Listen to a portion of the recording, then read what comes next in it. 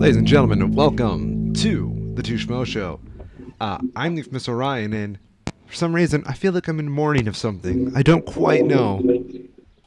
And I'm Cairo, and I'm a Schmo. Yeah. We got a big announcement today, I would like to say. I think we should hold it off till later in the show. But I'm very excited to announce it. Are you, Cairo? Mm-hmm. Yeah. Hell yeah. How's your week been? Good week. Good week? I've been enjoying this cool weather. Dude, It's after a the nice 90 change. degree heat wave, this is so much fucking nicer. I cannot get over how miserable I was during all that. So, Yeah, it was pretty brutal. we had to get our AC unit checked out at my apartment. And my AC unit is fucking old, right? Yeah. So, pretty much we start running it, and it's built basically to just have an open filter, so it doesn't even cool that properly because it's afraid of cigarette smoke destroying it. We get the maintenance guy to come take a look at it. He takes one look at it, and he says, "I'm just going to get you a new air conditioner." And he says to me in a deep voice, "That thing belongs in Jurassic Park." And then he just rips it out of the wall. Nice. Yeah.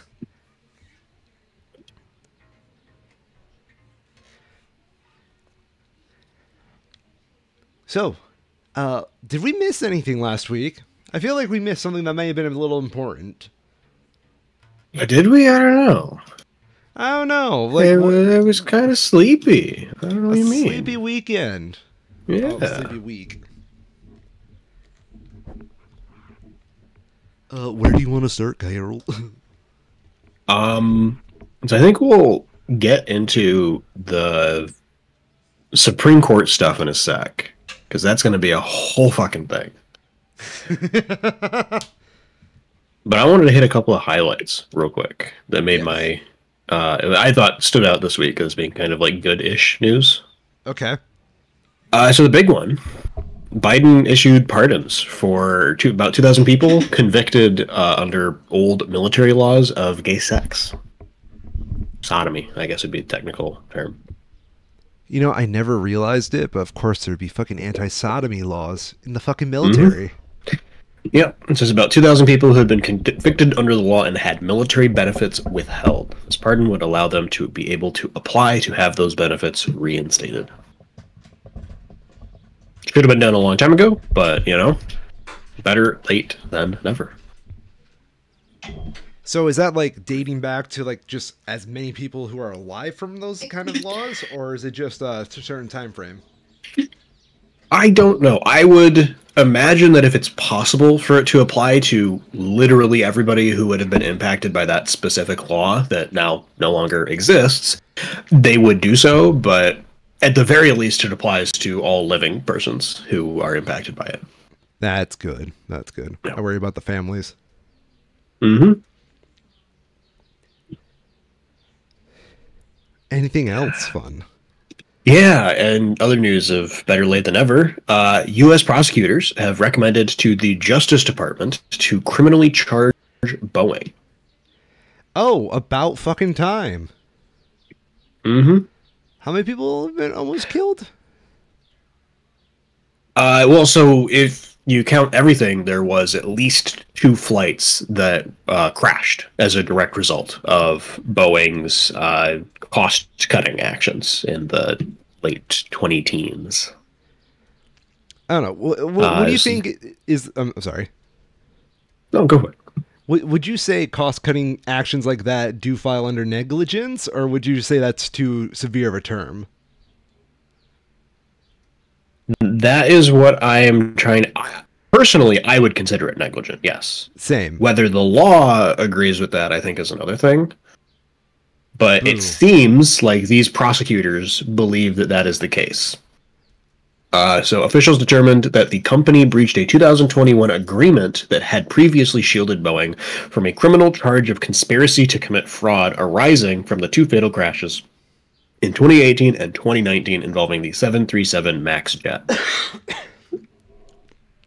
2021 deal, the DOJ agreed not to prosecute Boeing over allegations it defrauded the FAA so long as the company overhauled its compliance practices and submitted regular reports. Boeing also agreed to pay $2.5 billion to settle the investigations. And the U.S. prosecutors finding that, based in part on the whistleblower claims that have come out, that Boeing has not complied with that overhauling of their practices. Oh, shit. Give him like 3 appeals in a time in the Supreme Court, and I think he'll be fine. Yep. Also likely that they come to an additional agreement and don't actually press charges. They'll have until July 7th for the DOJ to make that decision, but it is a bit noteworthy that both Boeing and a spokesperson for the Justice Department have declined to comment on this Reuters article.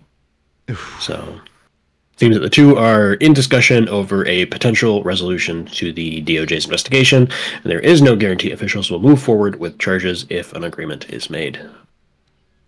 That's not fun. Nope. You ever feel like sometimes we're the ones for sale and that the corporations are the real citizens, man? Mm-hmm. Wow, that is fucking wild. Criminal charges would deepen an unfolding crisis at Boeing, which has faced intense scrutiny from U.S. prosecutors, regulators, and lawmakers after a panel blew off one of its jets operated by Alaska Airlines mid-flight, January 5th, just 2 days before the 2021 settlement expired. Sources do not specify what criminal charges Justice Department officials are considering, but one of the people said they could extend beyond the original 2021 fraud conspiracy charge. That's really fucking wild. Mm-hmm. Last bit of sort of goodish news. We'll see how this pans out tomorrow, but Steve Bannon has been requested to report to prison Monday after Supreme Court rejected his last-minute appeal. Damn. You know, I almost forgot Steve Bannon existed. Mm-hmm. Is especially funny because his prison sentence is only 4 months. So if he had just served it when he was originally charged, he would have been out by now. But as it is, he's going to be in prison for basically the entirety of the election cycle. Well, wasn't he and Donnie already like not working together? I thought they hated each other at the moment. I don't know. That could be true to an extent, but he's still a major voice for conservative causes in general. Oh, but you know, that's fair.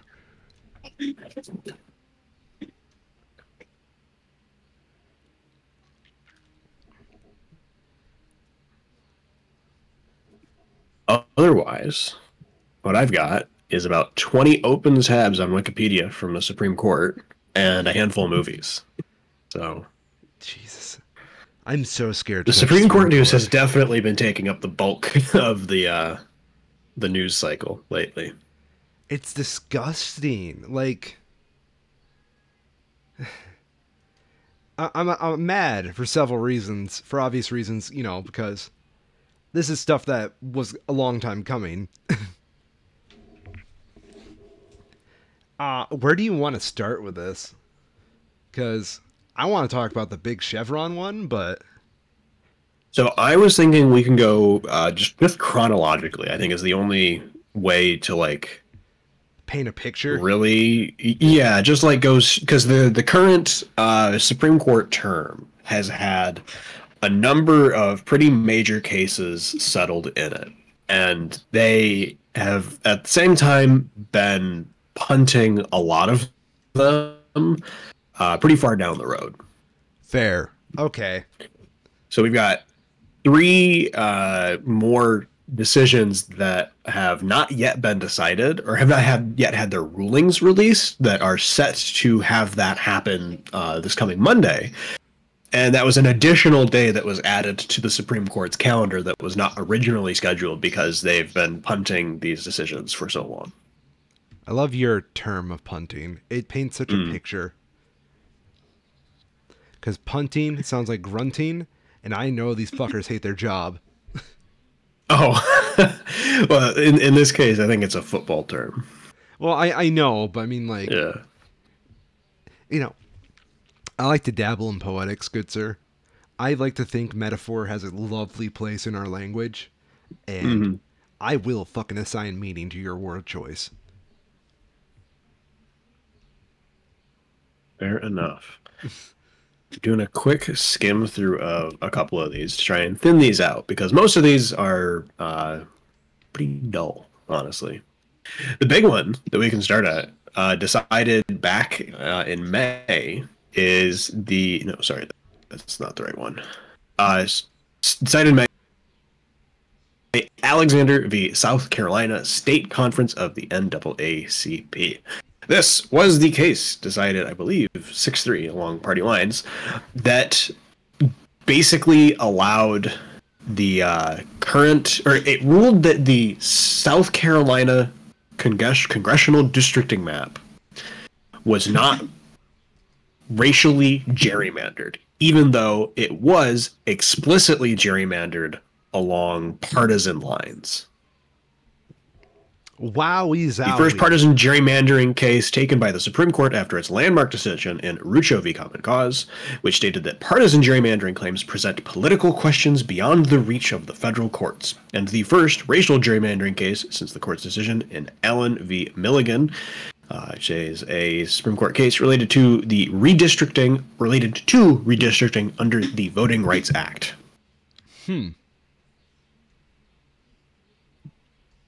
Where is it? Supreme Court made its decision on May 23, 2024, reversing the district court's ruling that the redistricting map was racially gerrymandered, though remanded the case to rehear other claims brought by the defendants.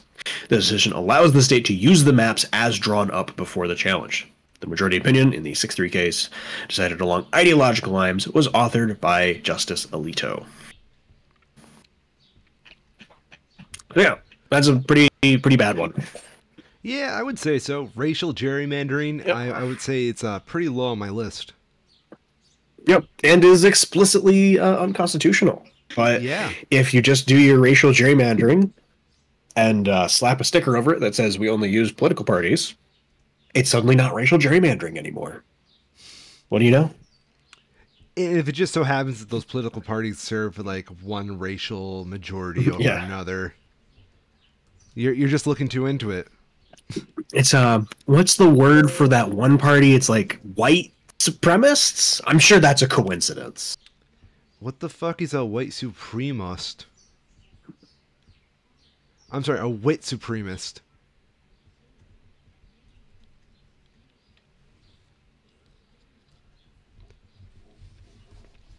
What else do you got? Uh, a term that I don't recognize here, so I'm trying to find where it's just a good picture.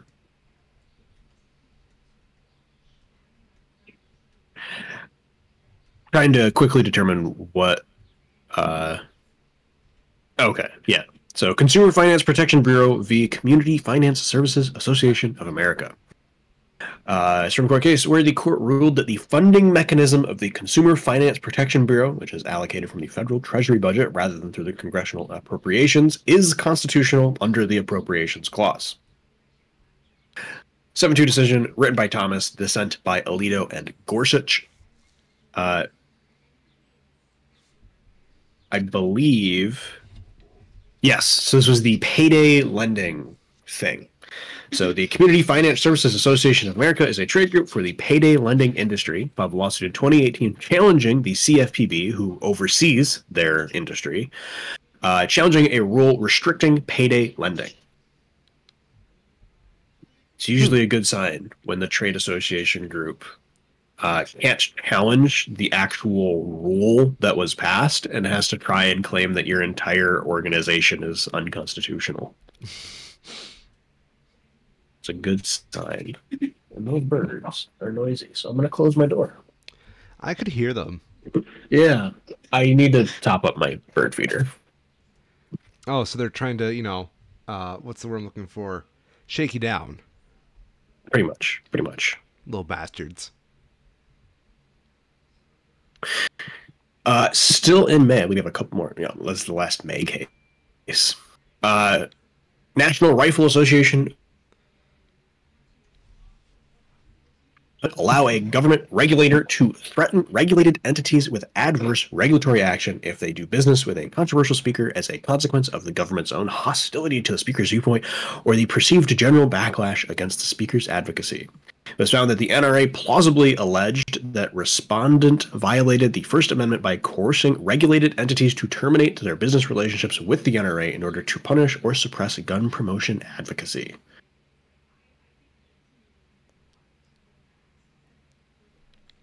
This was a unanimous decision. So you're telling me that, I'm sorry, was it for or against? Because it did cut out there slightly. In favor of. Well, of course, it's the fucking NRA. They practically, they get their own little pass to do anything they want. Kind of. This is a bit more clear-cut than that, though, thankfully. Authored by Sotomayor for the unanimous decision in favor of the NRA, stating, quote, government officials cannot attempt to coerce private parties in order to punish or suppress views that the government disfavors. The decision further held that government officials cross the line into impermissible coercion when they engage in conduct that, quote, viewed in context, could be reasonably understood to convey a threat of adverse government action in order to punish or suppress speech. Okay.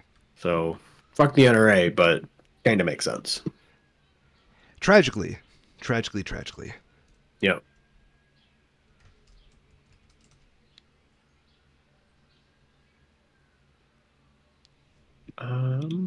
Skimming through here is kind of funny. You can kind of tell like which articles, or which decisions are major or not by how long the Wikipedia page is, whether it has sections for the arguments that are presented.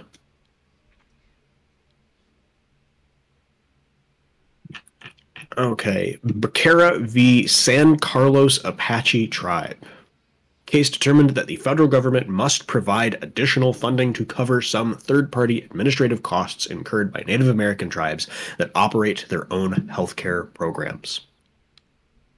Roberts, writing for the majority, joined by Sotomayor, Kagan, Gorsuch, and Jackson, affirmed the arguments by the tribes that third-party revenue streams were subject to reimbursements by the IHS, which is...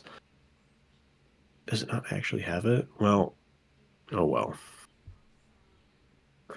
Roberts contended that the arguments of the government were inconsistent with the text and purpose of the ISDA, as the ISDA was intended to provide an efficient voice in the planning and implementation of programs responsive to the true needs of their communities, and noted that the potential of not covering contract costs of outside programs would result in a penalty on tribes for opting in favor of greater self-determination. Additionally, Roberts noted that covering costs was necessary to prevent a funding gap between the tribes and the federal government, stating that if IHS does not cover these costs to support a tribe's expenditure of program income, the tribe would have to divert some program income to pay such costs, or would have to pay them out of its own pocket. Either way, the tribe would face a systemic funding shortfall relative to IHS, a penalty for pursuing self-determination. So, in favor of the Apache tribe. Makes some sense. Yeah. No, that's a weird part of U.S. law where there's probably like an entire section of lawyers that just deal with being experts on, U.S. government and tribal relationships as far as the law is concerned. Honestly, I don't mind that though. Mm-hmm. Yeah.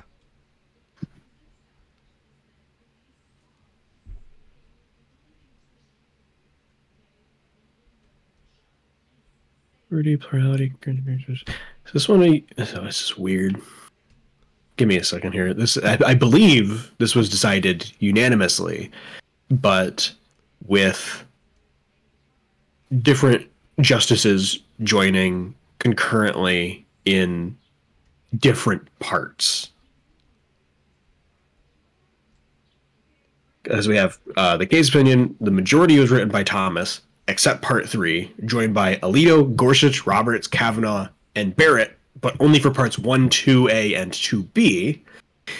In plurality was by Thomas, who wrote Part 3 as well, joined by Alito and Gorsuch. Concurred by Kavanaugh in part, joined by Roberts. Additionally, concurred by Barrett in parts, joined by Kagan, Sotomayor, only for parts 1, 2, and 3B, and Jackson only for parts 1 and 2, and concurred by Sotomayor only in judgment, joined by Kagan and Jackson.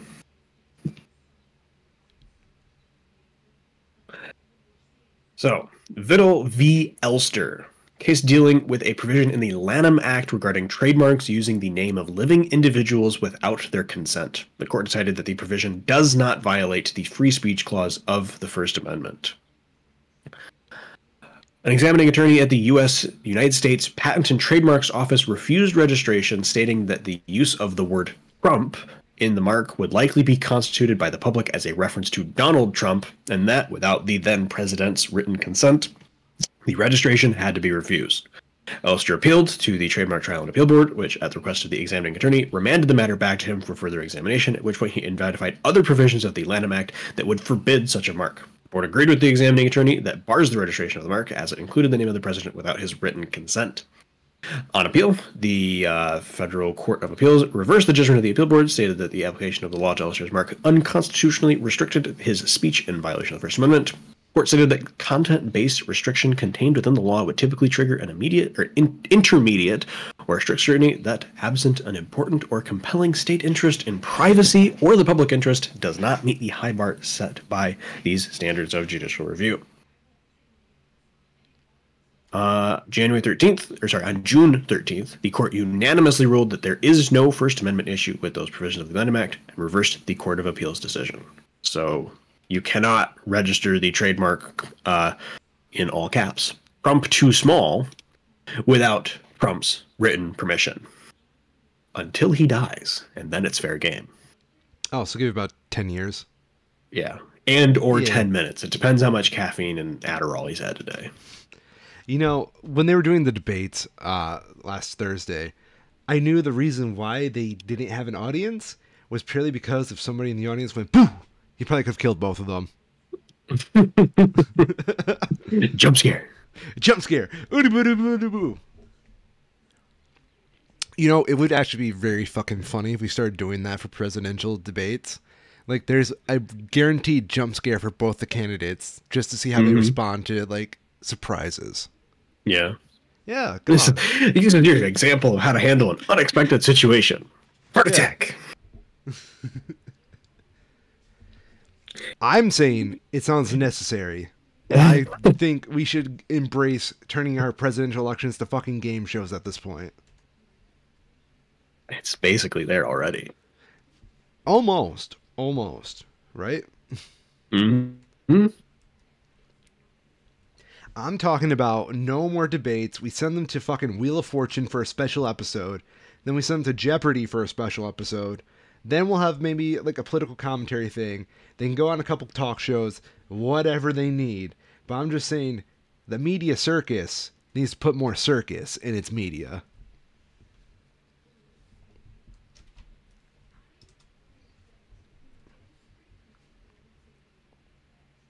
Next case. FDA v. Alliance for Hippocratic Medicine. This is the mifepristone case. Oh no. It was actually as good of one as could have been expected, with the Supreme Court ruling unanimously in the favor of the FDA. Court issued its unanimous decision June 13th that the Alliance lacked standing to challenge the FDA's approval or rulemaking. The decision reversed the Fifth Court ruling and lifted the injunction. Kavanaugh wrote the opinion, stating that while the Alliance may have moral and policy concerns on mifepristone, because they did not prescribe mifepristone, they failed to demonstrate a legally cognizable injury to challenge its use. The Alliance's claim that it might treat patients who suffered complications from using mifepristone were also rejected, as Kavanaugh wrote, quote, federal law fully protects doctors against being required to provide abortions or other medical treatment against their consciences, and therefore it breaks any chain of causation between FDA's relaxed regulation of mifepristone and any asserted conscious injuries to the doctor. He also stated that doctors have never had standing to challenge FDA drug approvals simply on the theory that use of the drug by others may cause more visits to the doctor. Thomas concurred, stating that the Alliance did not have standing, but also challenged the concept of association standing that was argued based on the 1927 case, blah, blah, blah, blah. wrote, if a single member of an association has suffered an injury, our doctrine permits that association to seek relief for its entire membership, even if the association has tens of millions of other non-injured members. Ultimately, allowed the FDA's ruling to broaden access to mifepristone to stand, and you can currently go out and buy it on store shelves. Oh boy. Let's go get some right now, Kyril. I actually had a chance to. Did you? No, because I am not a woman, nor planning to get pregnant anytime soon. God damn it. Big shock, I know. Live on the Two Schmoes show, mifepristone tasting. Here's something dystopian, right? We start doing like mukbangs, but with like over-the-counter pharmacy drugs. That would be so boring. Wouldn't it? Gulp noise simulator. No, what we do is like we start mixing the drugs a little bit here and there so they go down faster. Mm-hmm. To our brave listeners, our very smart and intelligent listeners, don't do that. I will not be sued for this. That is not advice. All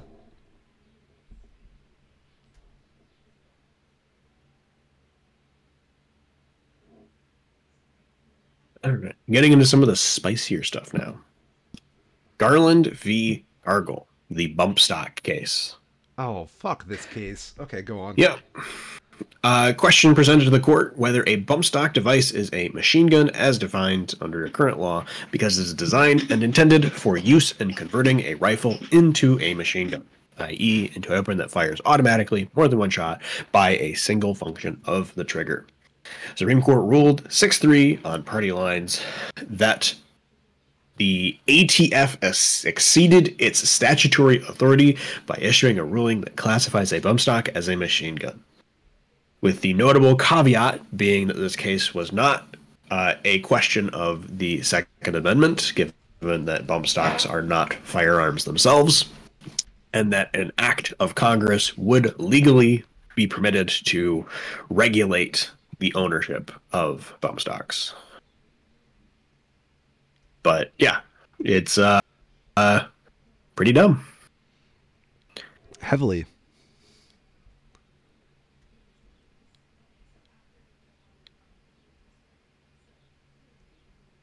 Which is Justice Sotomayor arguing that the majority opinion would render the National Firearms Act less effective, gave the pretty great quote of, "When I see a bird that walks like a duck, swims like a duck, and quacks like a duck, I call that bird a duck."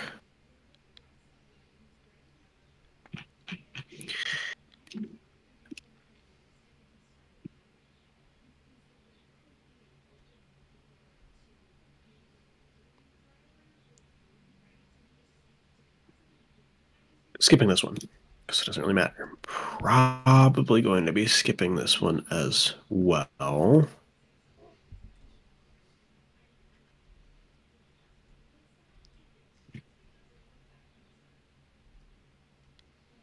Now I'm curious. Siegelwitz v. Fitzgerald, if you would like to follow along at home. This is a bankruptcy court's question that was decided unanimously. But given that it only has a single paragraph on Wikipedia, I'm inclined to give it a skip because it seems like it was decided pretty cleanly. Congress passed Bankruptcy Judgeship Act of 2017, increasing fees dramatically in trustee program districts. The Judicial Conference extended the hike to administrator program districts, but only for new cases. Circuit City filed for bankruptcy in 2008 in a trustee program district and saw its fees dramatically increase due to the hike. It challenged the increase as violating the uniformity requirement of the United States Constitution's bankruptcy clause. The bankruptcy court agreed, but the United States Court of Appeals reversed over the dissent. Was granted in 2022, the Supreme Court issued a unanimous opinion reversing the Fourth Circuit as to the constitutionality of the fee increase while remanding for consideration of what the remedy should be. So the fees apparently need to be, what was the word that they used? Uniform. Uniform. And they are not, so they are unconstitutional. Diaz v. United States. In a prosecution for drug trafficking, where an element of the offense is that the defendant knew she was carrying illegal drugs, does the rule permit a governmental expert witness to testify that most couriers know they are carrying drugs and that drug trafficking organizations do not entrust large quantity of drugs to unknowing transporters? It was held that expert testimony that most people in a group have a particular mental state is not an opinion about the defendant and thus does not violate the rule. Dissent by Gorsuch, joined by Sotomayor and Kagan in a 6-3 decision with Jackson in concurrence. I remember about this one, but I can't remember the details of why it was like kind of hinky. I can't say I'm too familiar with this case myself. I have a vague recollection of it.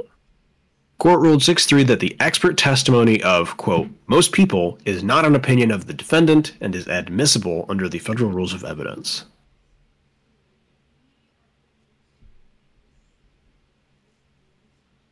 Oh, I'm not going to get into it too much because it's, federal rules of evidence kind of thing. It's not the broadest reaching decision, but I do, because I remember it was notable that Gorsuch wrote the dissent, was joined by 2 of the liberal justices, and everyone's kind of like, damn, that's kind of weird. Yeah. But I don't remember the exact details of it.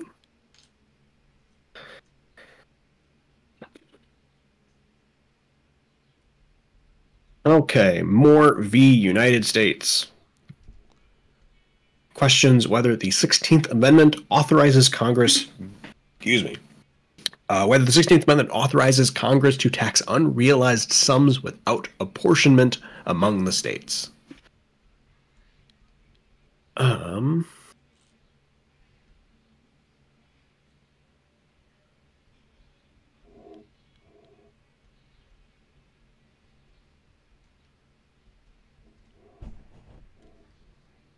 What is this? This is a weird one. This is another weird one where it's just like, why is this a 7-2? And it has all these weird concurrences. Justice Kavanaugh, writing for the majority, ruled that the tax fell within the authority of Congress under the Constitution. Kavanaugh was joined by Roberts, Kagan, Sotomayor, Jackson. Barrett wrote a concurrence, joined by, they don't really go into it. In a dissenting opinion, joined by Gorsuch, Thomas wrote that the mandatory repatriation tax should have been struck down as unconstitutional because it taxes unrealized capital gains, which is not permitted by the 16th Amendment.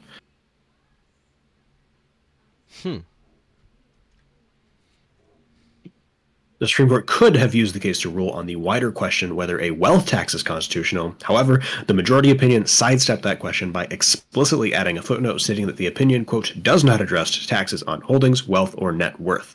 However, journalist Ian Milhauser disagreed, stating that the opinion included a bonanza of loaded language that any competent tax lawyer can seize upon to protect their richest clients from wealth taxes. Well, of course. Like, why is this news? Like, yeah, it's like... Yeah. Oh, who is this guy? Correspondent for Vox. This was another one of these that Alito was questioned as to why he did not recuse himself. That's why this one's kind of notable. Okay. A couple more before we get into... There's a lot more. It's a busy season. And I've been actually skipping about half of these. Have you? I have, yes. Fuck. These bastards were busy.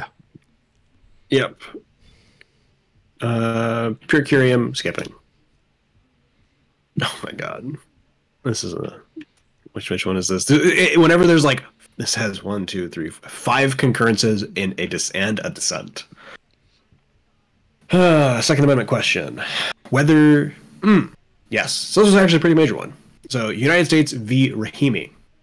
Case regarding the Second Amendment of the United States and whether it confers the government's ability to prohibit firearm possession by a person with a civil domestic violence restraining order in the absence of a corresponding criminal domestic violence conviction or charge. Fucking what? Okay. Supreme Court reversed the Fifth Circuit in an 8-1 ruling and upheld the federal law prohibiting the possession of firearms by persons subject to domestic violence restraining orders. In its decision, the court refined the Bruin test, stating that in comparing modern gun control laws to historic tradition, courts should use similar analogs rather than strict matches.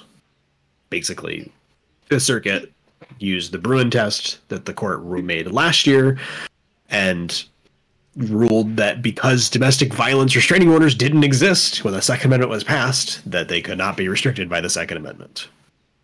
And the Supreme Court was just like, no. Also, though, it is a pretty good highlight of why the Bruin test was dumb to start with.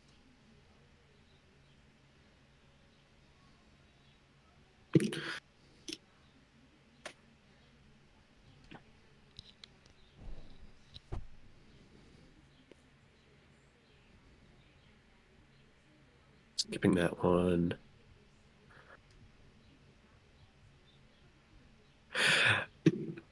This one's a bit of a messed up one. Okay. Department of State v. Munoz. Finding in which the court held that a citizen does not have a fundamental liberty interest in their non-citizen spouse being admitted to the country. Fucking what?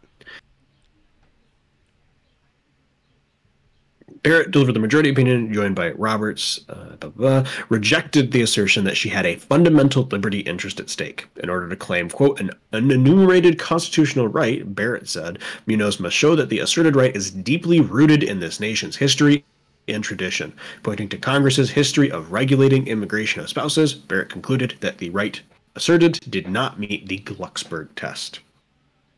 Sotomayor wrote the dissenting opinion, joined by Kagan and Jackson, agreed that the government should win the case, saying that the consulate's conclusion that Asensio was affiliated with MS-13 was a facially legitimate and bona fide reason, sufficient with prior case. However, Sotomayor faulted the majority for deciding more than necessary and for narrowly construing the fundamental right to marry recognized in cases like Oberfeld v. Hodge, criticizing the majority's use of Washington v. Glucksberg to find that there was no constitutional right implicated in this case.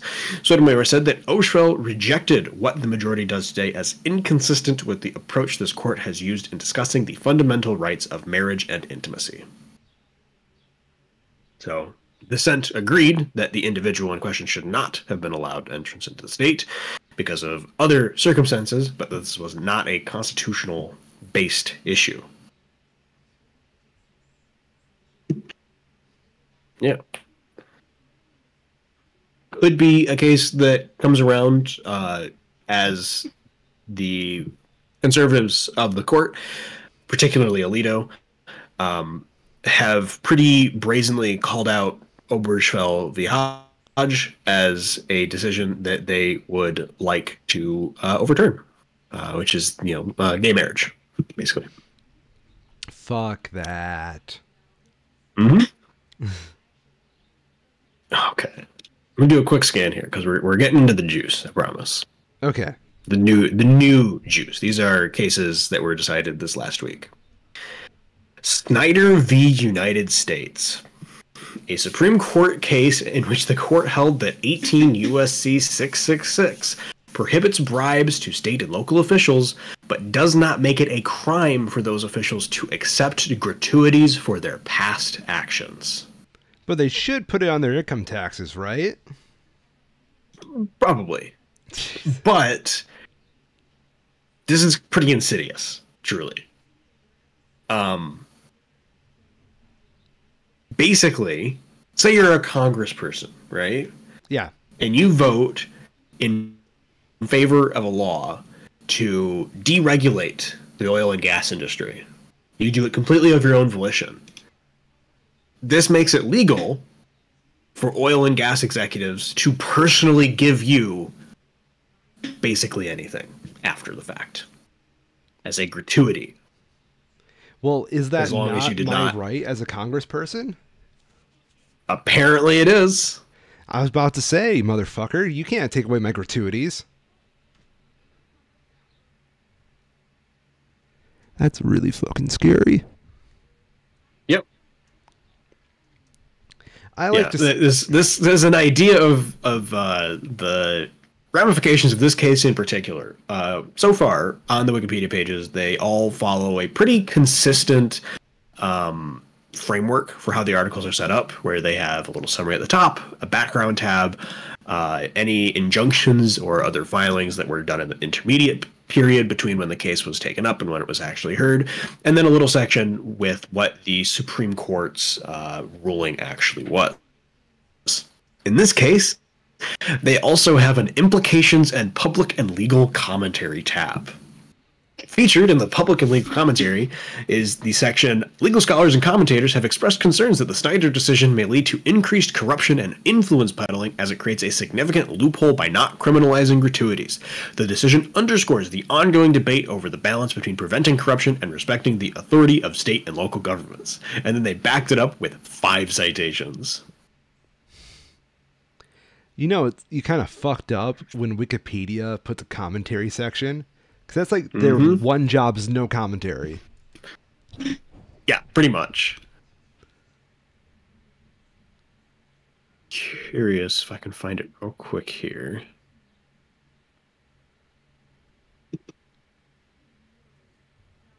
I think I missed it. Went too far. No, I didn't. This one. So even the mifepristone case doesn't have that section included on it. No. It has an impact, but it does not have the public and legal commentary or implications. Dear God, we're fucked. Yeah. This one's really bad. Like, really, really bad. Where we actively have multiple cases open right now of people in Congress directly taking bribes. Explicit bribes, and to have a loophole opened up is exceptionally dangerous because in effect, right, this doesn't make it so that gratuities are legal.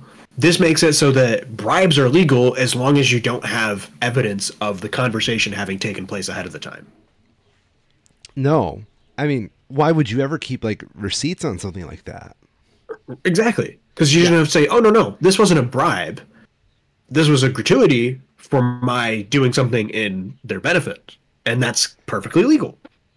And you know damn well Congress isn't going to regulate themselves. Never. Yeah, it's bad. Would you be shocked to learn this one was decided on party lines? No, I would not be shocked. I'm a little more shocked that, like, I don't fucking know. I'm too angry to give a good metaphor or like a simile because that's just bullshit. It's just fucked up. Yeah, because you're basically giving like a kid a firecracker in a match and asking him to self-regulate himself. Yep, don't light that firecracker. Don't you dare.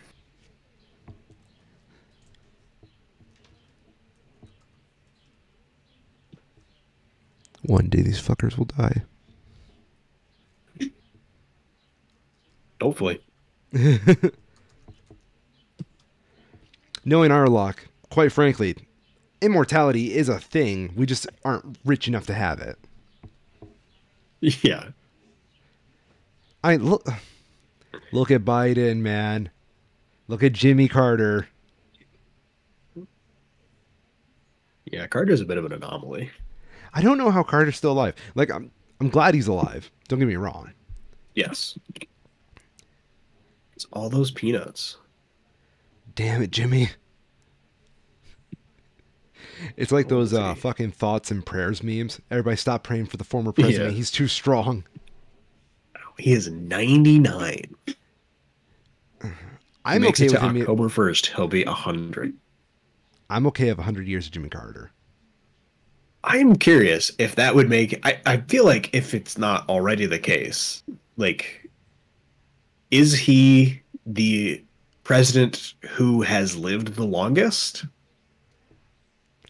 Like in history?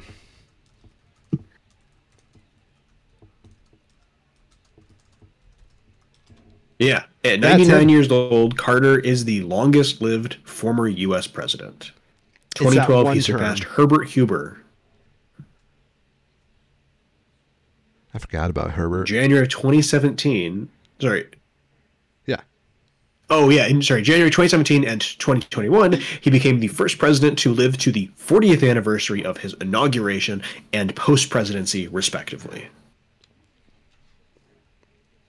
He then also became the oldest former president to ever attend an American presidential inauguration. You know, Jimmy could go to the next inauguration.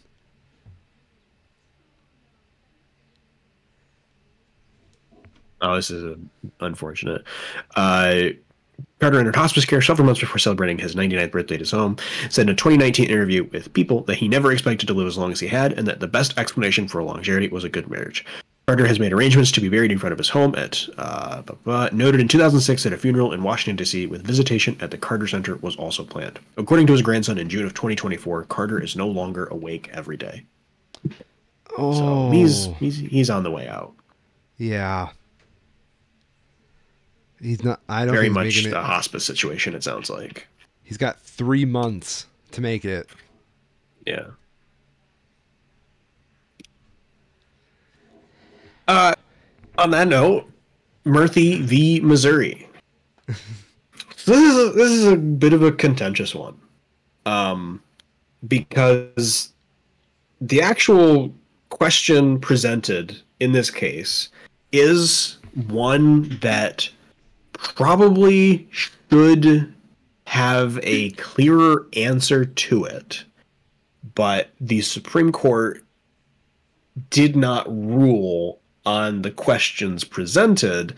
They decided that the individual nor the state plaintiffs filing on their behalf have Article 3 standing to seek an injunction against any defendant.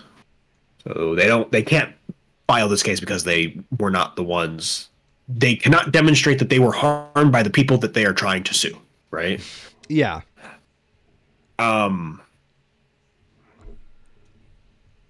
This is the case where during COVID, misinformation in specific relation to the coronavirus and masking and vaccines was being removed from social medias. In this case, specifically Facebook. Mm-hmm.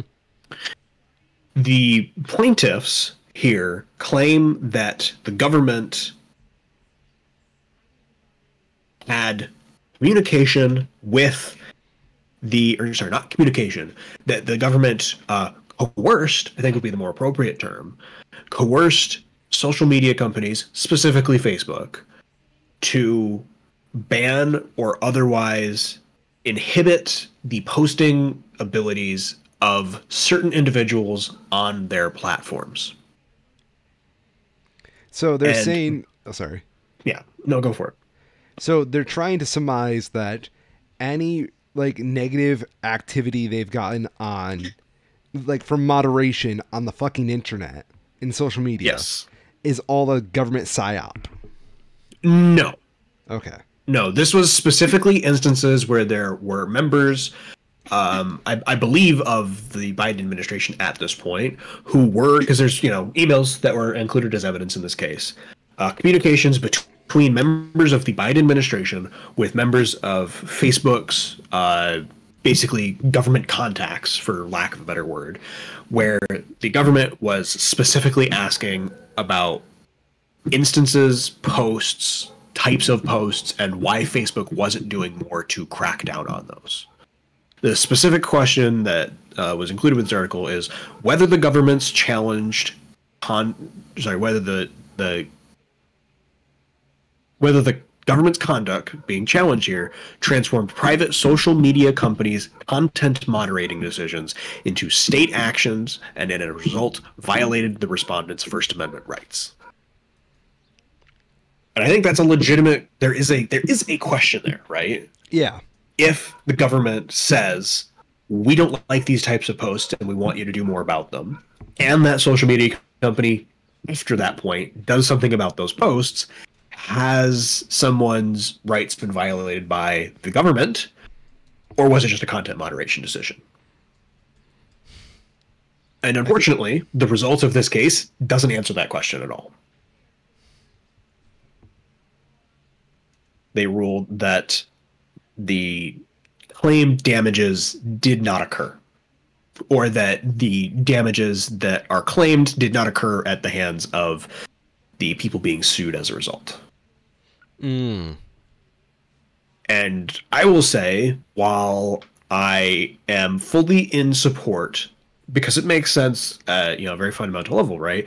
You want companies in general to feel open in their relationship with the governments that they operate under, to be willing to collaborate with that government, to seek resolutions that benefit each other as well as the general common good. Yeah. So, and the government having contact with social media at all isn't a problem here, at least in my mind. I'm sure people would disagree with that, but in my mind, that's not a problem. It's whether there was a threat on the part of the government. If the government is threatening Facebook, saying, hey, take this down or we'll do something to take it down ourselves, then it becomes a problem. And they didn't rule on that. So, well, I think it's a scary decision for their own. Like, I can't say they're all the personal interests, but like, I agree with you that the government should be able to interact with business in some degree. Yeah. It's just a matter that if they start putting regulations on it now, or like questioning the regulations on it now, I feel that sets up a lot of future problems for a lot of the personal interest of those in the SCOTUS or friends of SCOTUS. Yep. The Supreme Court issued its decision June 26. The 6-3 majority determined that neither the states nor other respondents had standing under Article 3, reversing the Fifth Circuit decision. Barrett wrote the opinion stating, quote, to establish standing, the plaintiffs must demonstrate a substantial risk that in the near future they will suffer an injury that is traceable to a government defendant and redressable by the injunctions they seek. Because no plaintiff has carried that burden, none has standing to seek a preliminary injunction. And then Alito wrote the dissent, joined by Thomas and Gorsuch, that actually focused more on the free speech aspects of it rather than the question of standing.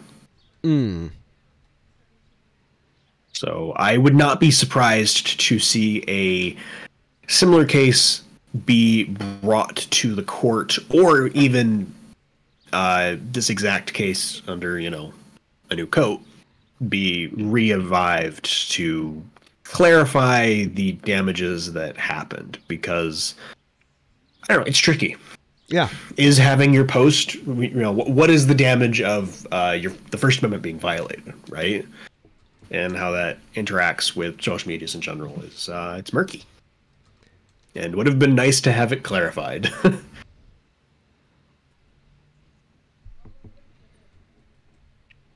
Jesus, this is a big one. Which one is this? SEC versus Jarkesy. Jarksy? Jarkesy.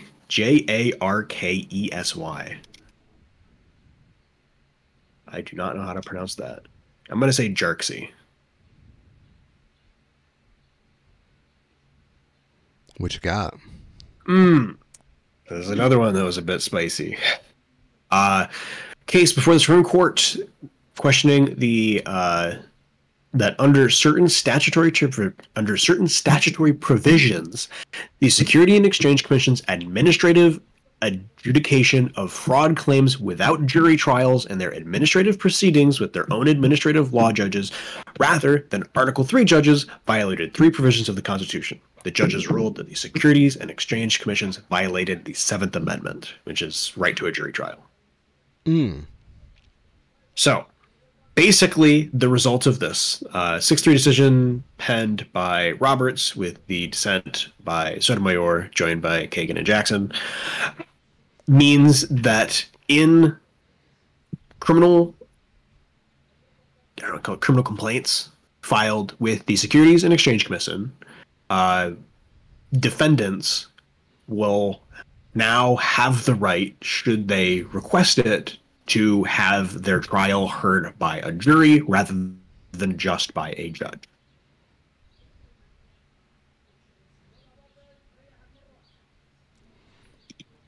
Gotcha. Mm-hmm. Sotomayor wrote the dissent, joined by Kagan and Kentucky Jackson Brown. Called the majority decision a devastating blow to the manner in which our government functions, as the majority had opted to ignore the long-standing public rights doctrine, which used a test that when Congress created a public right in which the government is a party to the litigation, they can assign the matter for decision to an agency without a jury, consistent with the Seventh Amendment. The decision, Sotomayor argued, would create confusion about how public and private rights should be handled. So yeah, one of the major rebuttals I've seen to this is that if you do have a case before the SEC, you probably don't want a jury trial because juries tend to side with the government more than companies when there's a question of impropriety on the part of the company. The other side of that, though, is that if you're a company and you know you did something wrong, 10 times out of 10, you're going to be requesting a jury trial because it's going to take a hell of a lot longer. So that's the ultimate impact, right? Is that it gives another mechanism for fraudulent or criminally negligent companies to further gum up the justice system. What are you talking about, dude? They're just doing it so they can spend more money. Duh. Because more trial means more lawyer fees. Duh. Mm-hmm.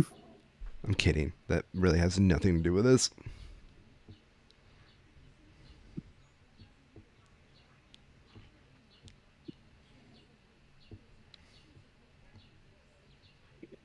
Is the right one? I'm not sure. I'll have to double check that. Next up, Harrington versus Purdue Pharma. Oh. So this one, was this a 5-4? 1, 2, yeah, 5-4. Majority. This was a weird decision. Majority by Gorsuch, joined by Thomas, Alito, Barrett, and Kentucky Jackson. Dissent by Kavanaugh, joined by Roberts, Sotomayor, and Kagan. This is a weird one. I'm not sure where I fall on this. So I'm going to actually read through a fair bit of this because there's a lot to go through. This case is regarding Chapter 11 of the Bankruptcy Code. It is about the settlement by Purdue Pharmaceuticals for opioid victims who overdosed with the OxyContin drug produced by their company.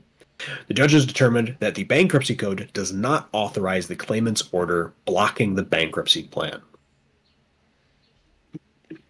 Okay.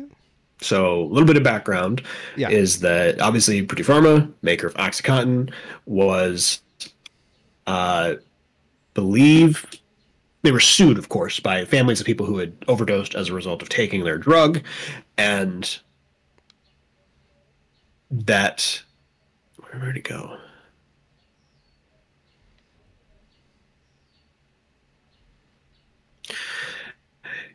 In the year, Purdue Pharma filed for Chapter 11 bankruptcy, where the Sackler family did not. As part of their bankruptcy proceedings, Purdue Pharma sought an injunctive stay on all of the lawsuits toward the company and the Sacklers. One of those suits being by the Department of Justice, alleging that the acts of Purdue Pharma defrauded the United States and violated federal statutes.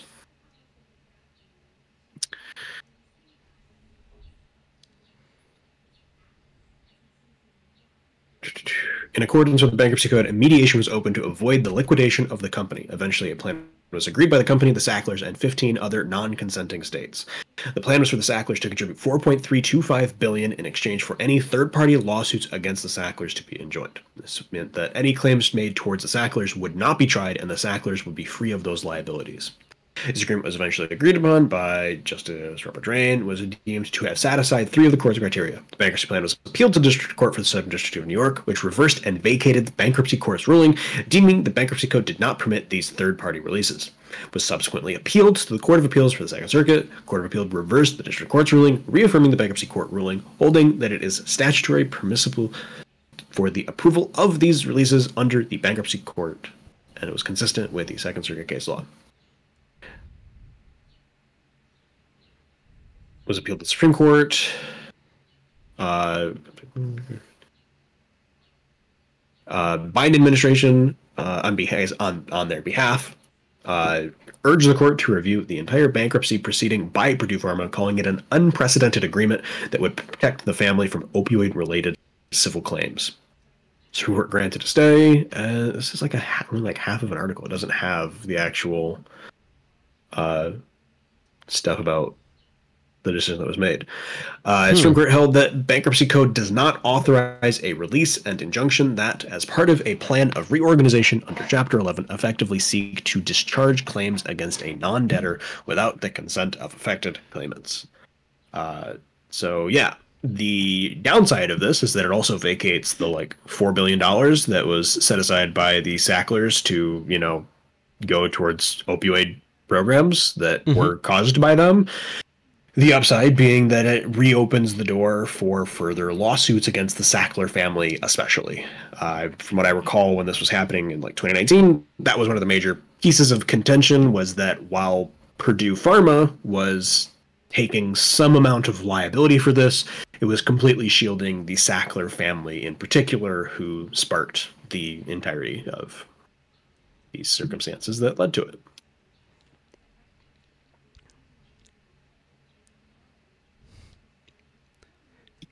I have no idea how I feel about any of this. Yeah, it's tricky.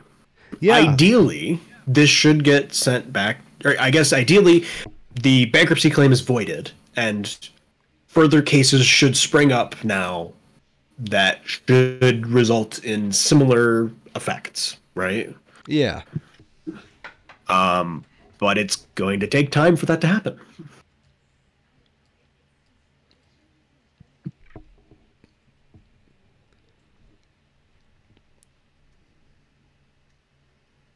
Next case, Moyle v. United States. Ooh. Case whether an Idaho abortion law conflicted with the Federal Emergency Medical Treatment and Labor Act.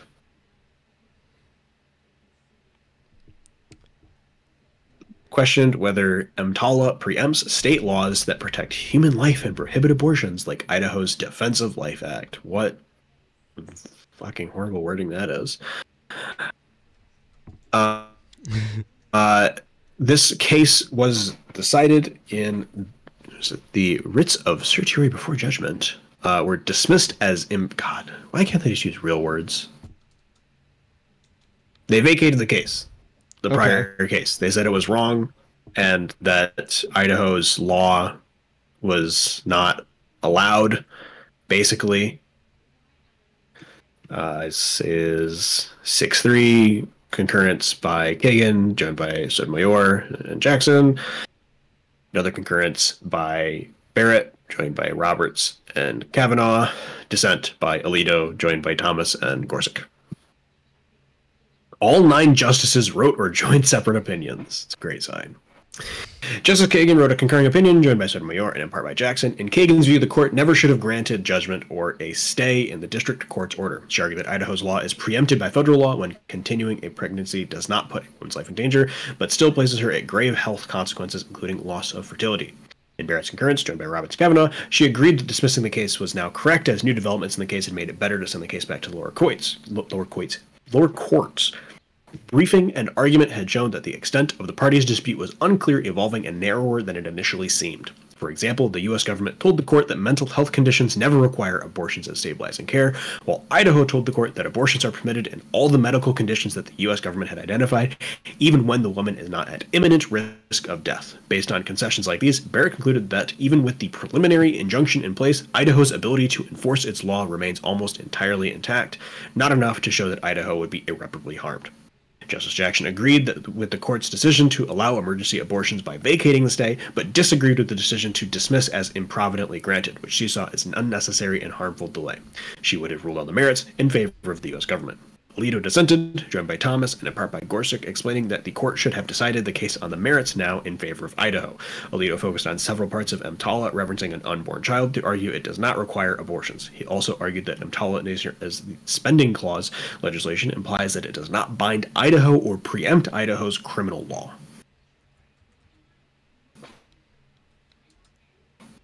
So, yeah. The last part there was the greater crux that was at risk. The idea that because EMTALA, allegedly references unborn children, that abortion Oh, you cut out. at least has not been held to be true. So, for the time being, at least, you can get a medically necessary abortion in Idaho. However, this case being decided as it did kind of leaves the door open for a future case that, might restrict that right of women. That's a common theme I'm kind of noticing here. Yep. Kick the can down the road until you're dead. Yeah. What's up with that? Why don't our law enforcers want to do law enforcement shit? Mm-hmm. Okay, we'll get to that one in a second because we've got 1, 2, 3. Yeah, we've got one. No, this one's actually a pretty big one too. All bangers here on out. Fisher v. United States. Supreme Court case about the proper use of the felony charge of obstructing an official proceeding established in the Sarbanes-Oxley Act against participants in the January 6 United States Capitol attack. Supreme Court ruled 6-3 that the charge only applied to tampering with physical evidence used in an official proceeding. Majority by Roberts, joined by Thomas, Alito, Gorsuch, Kavanaugh, with a concurrence by Jackson, dissent by Barrett, joined by Sotomayor and Kagan.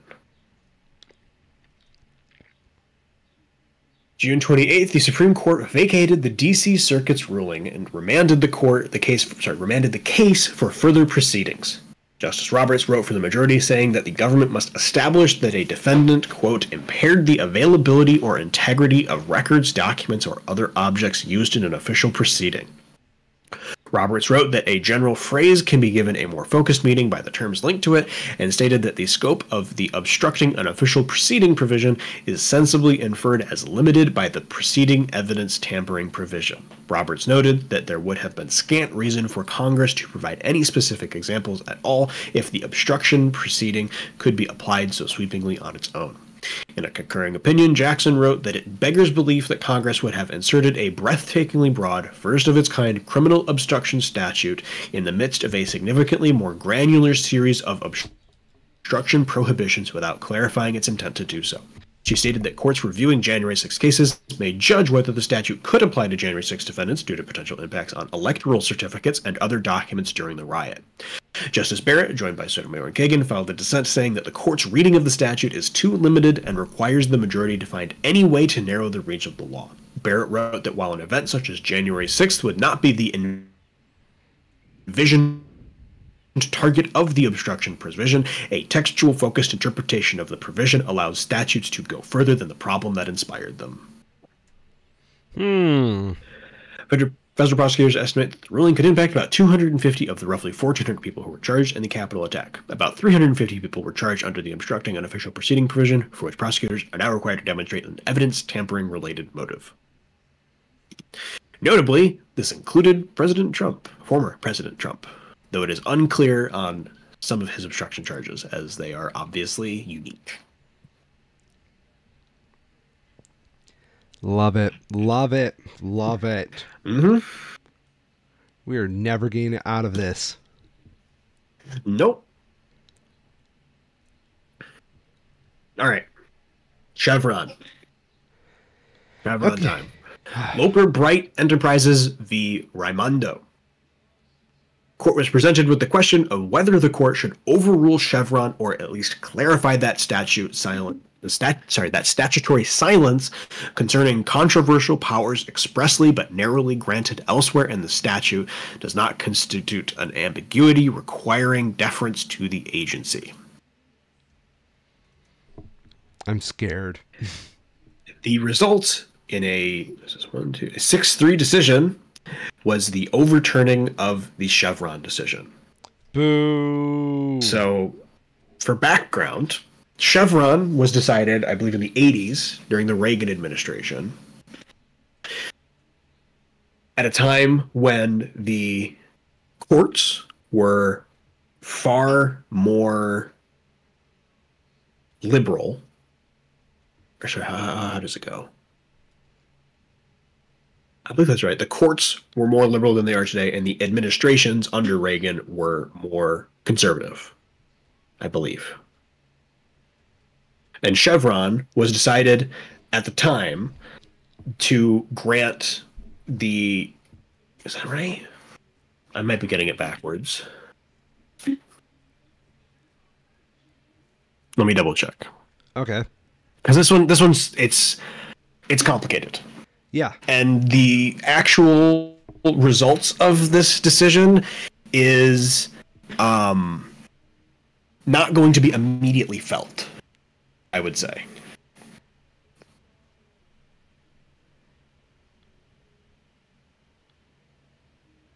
So, together with its companion case, Relentless Inc. v. Department of Commerce, it overruled the principle of Chevron deference established in Chevron v. Natural Resource Defense Council in 1984, which had directed courts to defer to an agency's reasonable interpretation of an ambiguity in a law that the agency enforces. Both cases originated from fishing companies challenging a rule established by the National Marine Fisheries Service for fishing companies to pay for the cost of federal monitors that may be assigned to their boats under authorization of the Magnuson-Stevens Fishery Conservation and Management Act. The company claimed that the act did not allow the National Marine Fisheries Service to pass the monitors' costs to the fishing companies, challenging the Chevron deference that was held in the National Marine Fishing Service's favor during the lower court hearings.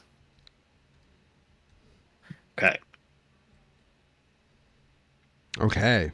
In 1984, the courts ruled in Chevron that courts must defer to the authority of administrative agencies' interpretations of a statute whenever both the intent of Congress was ambiguous and the agency's interpretation is reasonable or permissible.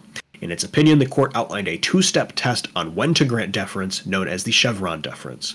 The court reasoned that ambiguities in statute may be a delegation of authority from Congress, thus limiting a federal court's ability to review an agency's interpretation of the law.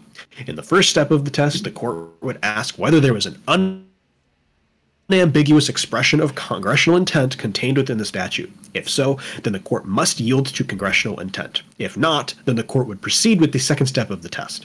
It would ask whether the agency's application of the statute was based on a reasonable interpretation of ambiguous wording. If so, then the court would defer to the agency's interpretation of the statute. If not, then the agency's interpretation was likely to be deemed impermissible. Here, reasonability was determined by the specific factual circumstances present in the case. Since being handed down, Chevron had become among the most frequently cited cases in American administration law, with over 17,000 decisions from lower federal courts having cited the case in their rulings, and 70 decisions by the Supreme Court itself having cited Chevron. Between 2003 and 2013, circuit courts applied Chevron in 77% of decisions regarding regulatory disputes. In years prior to the current case, the Supreme Court, with a majority of conservative justices, had been seen as leading towards weakening or overturning Chevron. While this case did not overturn Chevron, it defined the major questions doctrine that was used in future cases to question the interpretation of administrative law when the financial impact of the law had not been considered by the agency. Okay. On June 28, 2024, the Supreme Court issued a 6-3 decision striking down Chevron deference. Roberts wrote the majority opinion, which held that Chevron deference conflicted with the Administration Procedure Act as, quote, under the APA, it thus remains the responsibility of the court to decide whether the law means what the agency says. Continued, Congress expects courts to handle technical statutory questions, and the judicial venues allows for additional input from interested parties via amicus briefs. Roberts' opinion stated that prior administrative actions and court decisions decided under the Chevron deference are not overturned by this decision, and in lieu of Chevron, agency interpretation can still be respected under the weaker Skidmore deference established in Skidmore v. Swift & Co., 1944. However, Roberts said the principle of stare decisis does not apply to the Chevron deference in general, as the court had been struggling to apply it over the last several years, making it unworkable. In the specifics of the Loper-Bright case, the majority opinion also found that the 1976 Magnuson-Stevens Fishery Conservation and Management Act did not authorize officials to create industry-funded monitoring requirements. Kagan wrote dissent, which joined by Sotomayor and Ketanji Brown Jackson. Kagan was critical of the majority's position with concern for the disruption that eliminating Chevron would create. She also wrote that while the majority may believe that agency decisions may still be respected by courts, if the majority thinks that the same justices who argue today about where ambiguity resides are not going to argue tomorrow about what respect requires, I fear it will be gravely disappointed. So yeah. Leading to this, yep, I would like to make our announcement that the Two Schmoes show, since no one can stop us now, we would like to establish a new department in the federal government. We would like to refer to ourselves now as the Supreme Court Max. Mm. Are Supreme you Court Pro Max? Pro Max. You know, I like that better. Yeah, it's the top of the line. Yeah. So, without further ado, we'll be asserting our authority as soon as possible. If anybody would like to stop us, please get your federal agents to all make a... Oh, what's the word I'm looking for, Kyril? Unanimous and ambiguous stature on that. Mm-hmm. And we'll see you in Yep. Two Schmoes show Supreme Court Pro Max Court. Yep. Yep. This is stupid. Yes, it is. And in conjunction with the later case that we'll be talking about here, it gets worse. Mm-hmm. That should be the slogan of the current Supreme Court tenure. It gets worse.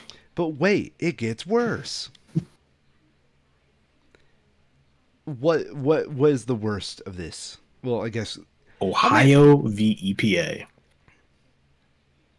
Shut up. Okay. I believe this is one of the few 5-4 decisions that the court actually had here. So okay. we'll get into it in a second. Okay. But I have an adjoining Above the Law article that is very good. What you got?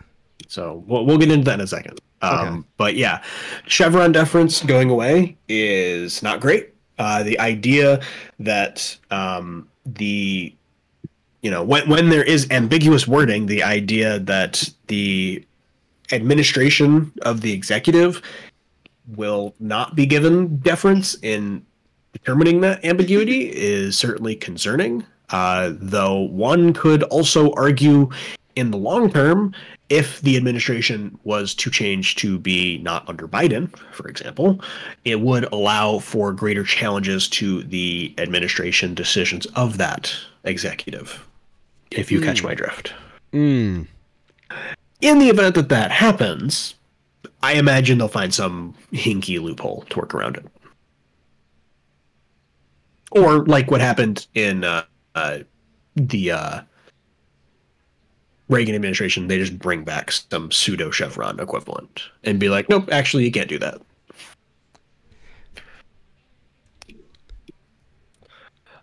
Before we get to Ohio v. EPA, though, City of Grants Pass v. Johnson. This is a really fucked up one. Oh no. So, does a local government's enforcement of a public camping ban against involuntary homeless people violate the 8th Amendment's protection against cruel and unusual punishment? Mm. In a 6-3 decision, they found it does not. The enforcement of generally applicable laws regulating camping on public property does not constitute cruel and unusual punishment prohibited by the 8th Amendment. Can we challenge That's that a really definition? insidious framing. The framing of this being camping on public property. Why? Because that's not what the law is. Well, also, can I just bring this up? Doesn't camping also imply a recreational aspect to it?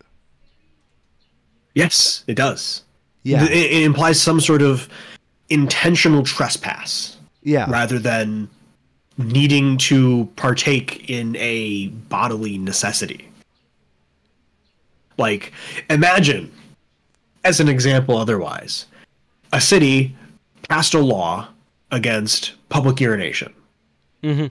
And then also passed a law prohibiting individuals who own private property from allowing individuals who do not reside at that property to use restrooms of those properties. And then, in combination with that, did not allow for any public restrooms to be made. If you're now somebody who doesn't own property or reside at property and you need to use the bathroom, you can't because it's a crime. And that seems pretty straightforward. But when they phrase it in the way of anti-camping, it's all of a sudden fine to make it illegal for people to sleep. So here's another thing for you, right? Mm-hmm. Now, I know this is mainly targeting homeless people, right? Yep. But, like, what happens, say, if someone were to act... Like, say we have Joe Schmo in the park falling asleep after working a 10-hour shift or something like that. Yep. That's a crime. That's a crime? That's a crime. That's camping. That's him setting up, just this one-off situation. Yep. Fuck. Anti-camping, anti-sleeping, and parking exclusion ordinances is how it's described. Parking, so they're targeting even people sleeping in their own car? Yes. Fuck that. Yes, that is illegal in Grants Pass. Okay, I need to look up Grants Pass. Is this just tiny like town?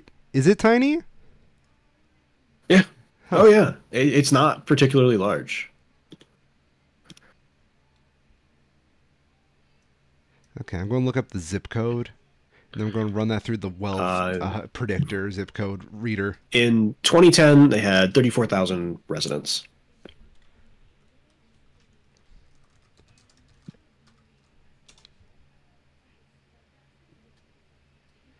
Okay, now I'm going to run their zip code. 97... You ever heard about zip code searching for wealth? No, but it makes sense. Yeah, doesn't it? It's really fucked up. Mm-hmm.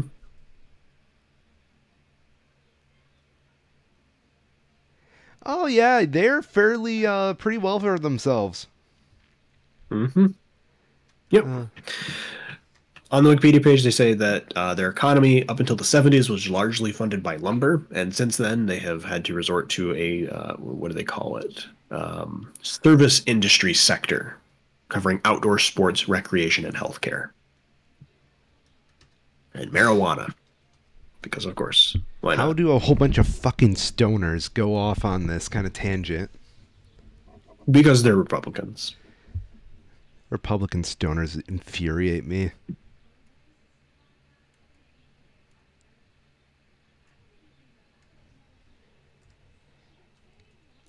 So, fascinating. If we... What? Sorry. Just looking at the website. That's... Yeah. Yeah, income... Yeah. Anybody really just wants to look at where you sit economically. Income by zip code is a free website. I highly recommend it. Although it's not exactly the most accurate website at times, I still recommend it because, like, for example, they do it by averages. So if you have any like high value homes in like that area, like, because we all know like the situation of like one high number can drive a whole smaller population that's more condensed. Mm-hmm. Yeah, that happens sometimes.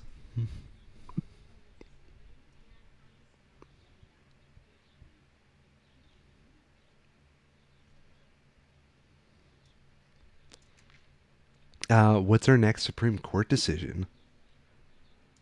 Yeah, 1 second. Let me pull some of these out. Yeah. Ohio versus EPA. Goddamn. Boy. This one's pretty fucked up, too. So, Clean Air Act is a law intended to reduce the impacts of air pollution. In the Clean Air Act, there's a section called the Good Neighbor Provision, which mandates states to implement policies to reduce the impact of air pollution on other states, such as asthma or bronchitis. In October of 2015, the EPA set new standards for reductions of ozone pollution. This required states to submit state implementation plans. In 2022, the EPA announced that it would be denying 23 states' SIPs. In response, the EPA proposed a federal implementation plan that amended the National Ambient Air Quality Standards. The EPA had a right to do this under the Clean Air Act. Three plaintiffs, collectively referred to as Ohio, filed an emergency appeal to the Supreme Court. Ohio claimed that the EPA's federal implementation plan would put undue pressure on the U.S. electrical grid. The EPA argued that the plan contained important public benefits that, if halted, would cause delays in improving air quality that could be harmful. The EPA also argued that Ohio did not demonstrate any harm that would arise if the plan remained in effect while the legal proceedings continue. The Supreme Court did not put the EPA plan on hold while legal proceedings were underway, and in a 5-4 decision, the Supreme Court decided that the EPA plan would be stayed pending petition for review and writ of certiorari. Gorsuch delivered the opinion of the court, which Roberts, Alito, Clarence, and Kavanaugh joined, claimed that the EPA's methodology in the report was misreported and incorrect. They applied the Clean Air Act section that allows a court to reverse a federal implementation plan if it is arbitrary or capricious and found in favor of Ohio. Barrett delivered the dissent, joined by Sotomayor, Kagan, and Burt Jackson. The dissent argued that the petition did not meet the criteria for emergency release and that the case should be reevaluated on its merits.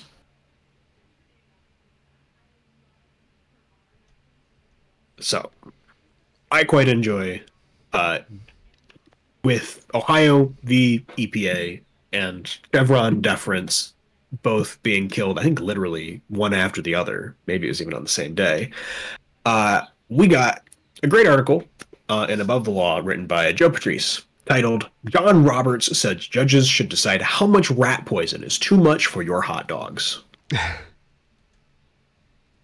Supreme Court's overruling Chevron fulfills every lawyer's delusion that they're smarter than real doctors and scientists.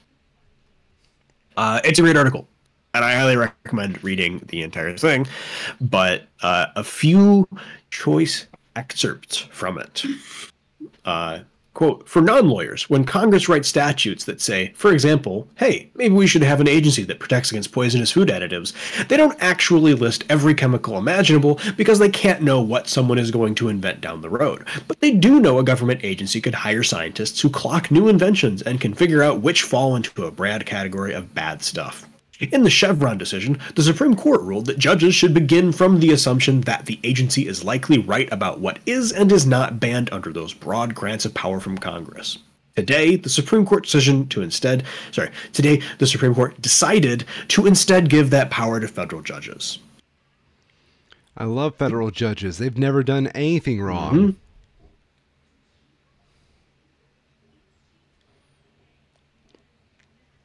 Mm-hmm. Quote from the decision, "Perhaps most fundamentally, Chevron's presumption is misguided because agencies have no special competence in resolving statutory ambiguities." What? To which the author responds is, putting aside that the statutory ambiguities in these cases are actually scientific or otherwise highly technical ambiguities, whether chemical, physical, or biological integrity of the nation's waters covers a specific chemical, the agencies are also much better positioned to interpret the text of the statutes. Agencies are staffed by the same sorts of people who draft, testify about, or lobby for the statutes in question. In some cases, these are literally the same people. Judges are decidedly not those people. For a lesson in how bonkers it can get, consider the case of Catherine Mizell, an associate only just now removed from her clerkship that Trump rammed onto the federal judge in his final days. When charged with interpreting the ambiguity over whether or not the CDC could issue a mask mandate under its authority to impose sanitation measures to prevent the spread of communicable disease, Mizell ruled that sanitation means measures that clean something, not ones that keep something clean. Her basis for this decision was a review of dictionaries from the 1940s that used the word sanitation to mean, quote, trash collection. So yes, that is where we are now at. Yeah. Isn't that just basic misrepresentation, though? Yes, but that is the goal. Fuck me. That is very much the point of this, is that it gives them the legal avenue to misrepresent. You know, we had a good thing going on in America for a while. Sometimes you just gotta... Before we were born. Yeah, okay, fair enough. Yeah. Sometimes, Kyle, you just gotta know when to hold them and know when to fold them. You know who Hmm. said that? Who is that? I don't know who said that. I did see a great meme the other day on Twitter. Let's see if I can pull it up real quick. Oh, did I not save it? I don't know where I put it. That's unfortunate. Uh, did I? Oh, maybe I didn't bookmark it, but I did like it because I didn't want to retweet it to end up on a government watch list. Yeah, here we go. So somebody said, "Don't get it twisted. All paths out of this mess involve, among other things, the dismantling of the Supreme Court." And somebody replied, "Apropos of nothing, let me share a hilarious meme." And it's just pictures of the Supreme Court justices with addresses over the top of them. Oh my god, I saw this one a meme very similar to that, where it was a minion, and the minion was holding a sign, and it was basically just Clarence Thomas's home address on it. Mm-hmm. I Amazing. I love this kind of what's the word I'm looking for? Anger.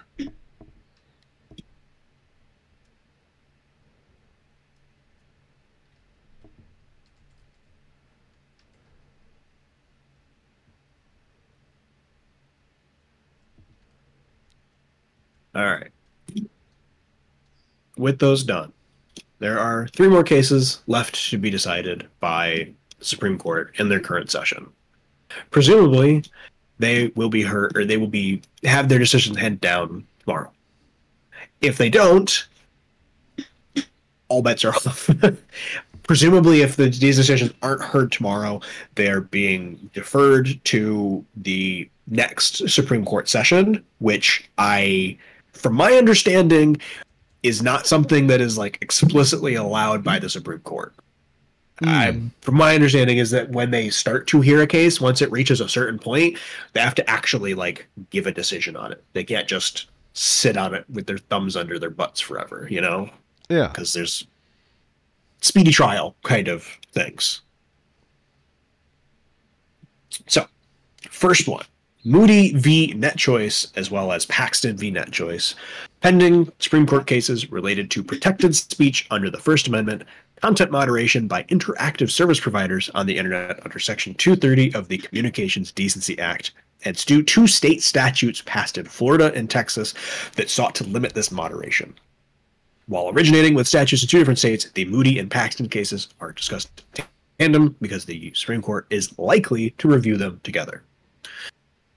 Section 230 is passed as part of the Communication Decency Act of 1996, which offers interactive service providers such as social media platforms certain immunities from legal liability for content posted by their users, as well as a Good Samaritan clause for such providers to moderate content that they deem obscene, lewd, lascivious, filthy, excessively violent, harassing, or otherwise objectionable, whether or not such material is constitutionally protected. Section 230 has been considered an essential part of the rapid rise and success of the internet in the United States.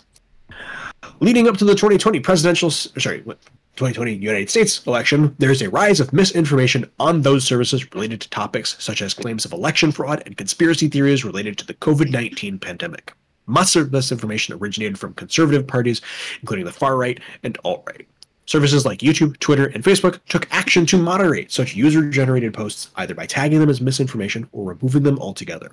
Some of the affected content that was put forward by Republican Party members, including then-President Donald Trump, leading the Republican Party to question the efficacy of Section 230 in the belief that this law allowed politically motivated restrictions of social media content. The Republicans were further emboldened when Justice Clarence Thomas, in a dissenting opinion on the 2020 case Malwarebytes v. Enigma Software Group, suggested that Section 30 gives too much immunity to service providers and that its goals should be revisited. In 2021, Florida passed state bill whatever, and Texas did the same, addressing the ongoing controversies over social media moderation and instituted contradictions to the procedures required under Section 230. So, we have no idea what this is going to look like. Whether it would be a redefining of the allowances of Section 230. Ideally, it should just be thrown out entirely. The idea that when a party's actions become so extreme that they run afoul with prior law, that rather than holding those parties accountable to the law, we should redetermine what that law means, is pretty wild. And doesn't make a whole lot of sense. You bring up a great point.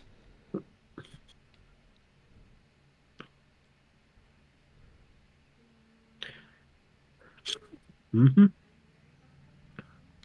Second case, yet to be heard, Corner Post Inc. v. Board of Governors of the Federal Reserve System. It's a case about the statute of limitations for judicial review of federal agency rulemaking under the Administrative Procedure Act. It's come up a couple of times today.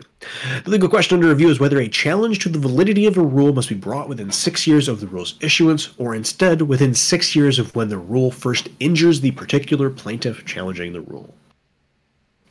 Not heard much with regard to this one, but I, could certainly see where this comes in. A bit surprised that this one hasn't been given its ruling yet, since it seems a little bit more straightforward. But the lawsuit is a challenge to the 2011 regulation of the Federal Reserve Board setting the maximum fees that large banks can charge merchants for a debit card transaction. The question for the Supreme Court is limited to whether the case was properly dismissed because of the statute of limitations. Beyond the particular case, this has wider significance for whether federal regulations more than 6 years old can still be challenged for procedural defects in their enactment. I have to imagine they'll say you can challenge them after that point. It would be pretty strange for them to say otherwise, Yeah. But we'll have to see. And the big one, the one that hasn't been decided yet, but has a larger Wikipedia page than just about any other case we've talked about today, Trump v. United States 2024. The question of presidential immunity from criminal prosecution, and to what extent, if at all, it exists. You can't see it, but I'm making one hell of a grimace right now. Mm-hmm.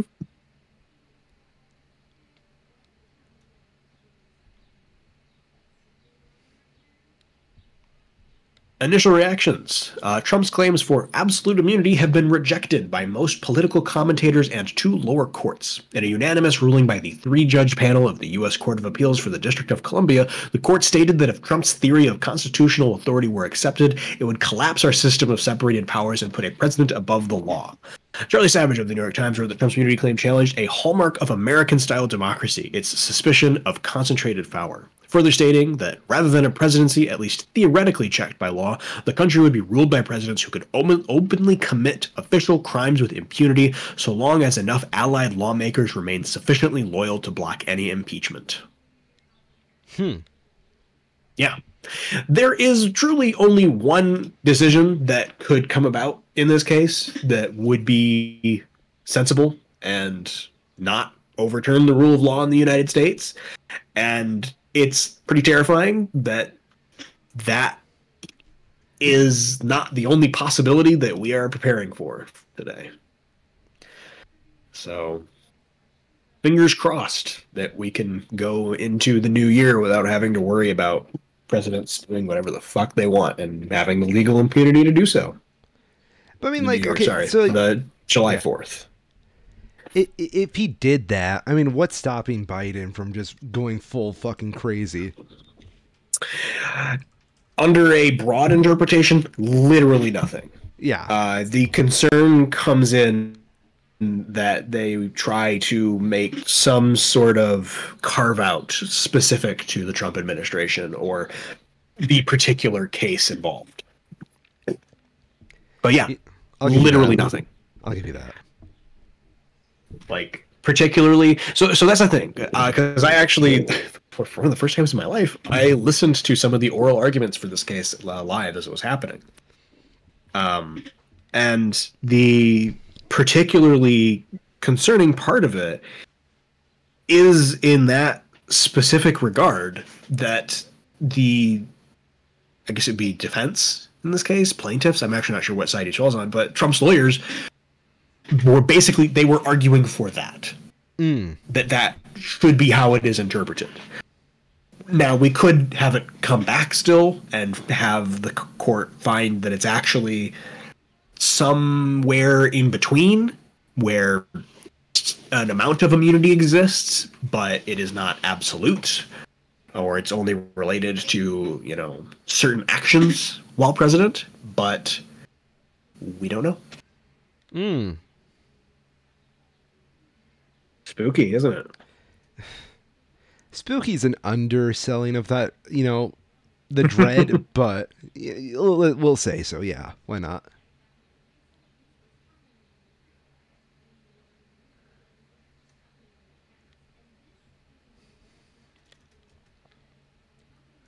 You know, it's spooky.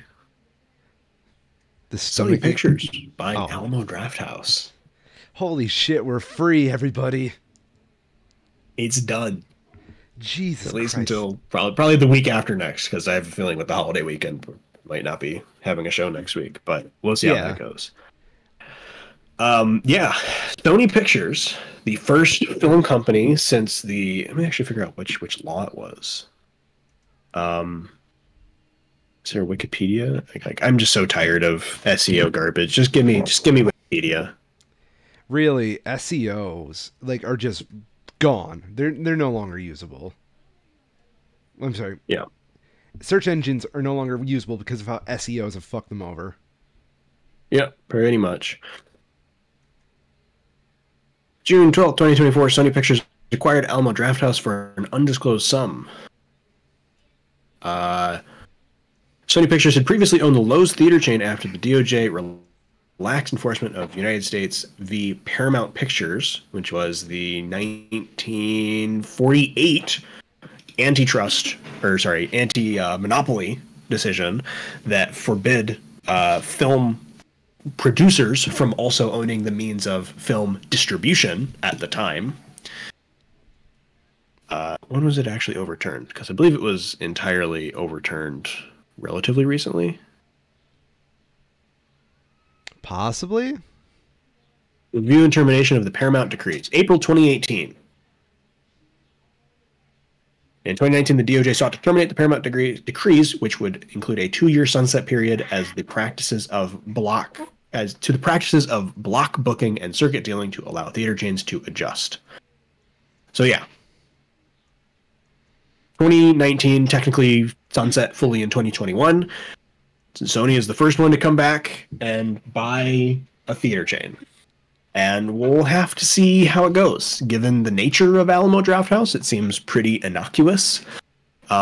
Especially so given that Alamo Drafthouse had been purchased by basically a venture capital company previously and was in steep decline for some time, including filing for bankruptcy in 2021 and shuttering 6 additional locations earlier this year after they changed it to Chapter 7 bankruptcy. It can't be worse than it was, right? You're right. And to Sony's credit in particular, one of the first actions that they've done, having taken over Alamo Drafthouse, is that they are reopening the 6 locations that were closed earlier this year and have offered to the employees who previously worked at those locations the opportunity to reapply for their jobs, basically to have first dibs. So I wish them the best of luck, and I hope that they, bring it back to Michigan. I want one that's close again. Yeah, I have wanted the Alamo Drafthouse back again. I remember when you took me there just because we hadn't gone. I'd never gone. And, truthfully, I have very little recollection of the whole thing, other than I know that we ripped that movie apart, the Sword Art movie apart, real bad. And honestly, it wasn't that bad of a movie, but we ripped it good. Yeah, we ripped it apart. I'm not going to pretend like it's Citizen Kane, but it's not that bad.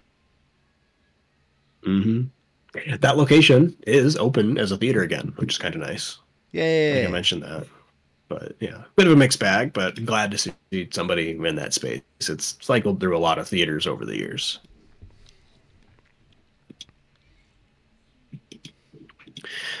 Would you like to finish up with a couple of movie releases? I would love to talk about anything but the Supreme Court right now. Big release of this weekend, Quiet Place, Day 1. Yeah. The I believe technically it's a prequel to the A Quiet Place film duology. Yeah. Uh, read a couple of the reviews here, watched a few, and while reviews are mixed, they are generally positive. And in particular, there was praise given for Lupita Nyong'o's performance in the movie. She does an excellent job as an actor who, given the nature of the movie, has very few lines to actually read. So that's very good to see. She's, obviously been in quite a lot of pretty substantial movies over the last like decade, I would say. Mm-hmm. And it's good on her for having a standout individual performance. Have you seen any of the A Quiet Place films? Just curious. No, I have not actually. No, I haven't either. To be fair, I have a hard time watching movies nowadays just because Mhm. very busy. Yeah, that's fair. Yeah. Approaching television as a novel now, it's more like something I just pick up whenever I have a few minutes. hmm Other major release of this weekend is Kevin Costner's Horizon: An American Saga, Chapter 1, Okay. being met much less positively, which is unfortunate. This is both an original story being told, which is pretty rare these days, that something's not a remake or a sequel or a prequel or an adaptation. Um, and the way that they've set up the release schedule for this, having two chapters, basically two feature-length films, pretty much done and made and booked in for their film slots at the same time, is unique and interesting, I think, if nothing else. It's unfortunate that doesn't seem to be working. Damn.